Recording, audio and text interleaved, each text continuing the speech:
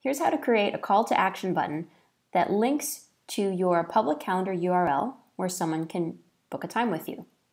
We're going to start at the meeting templates section of the Mixmax web app.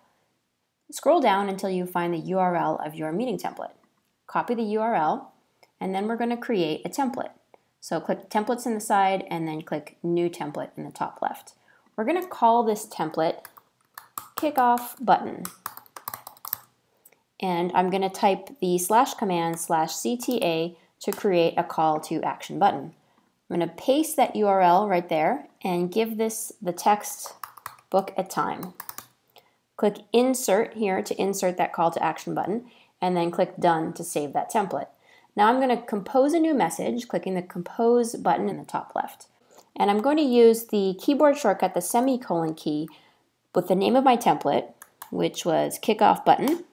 And there we go, I just inserted that button that links to my own personal meeting page. That's it. Thank you.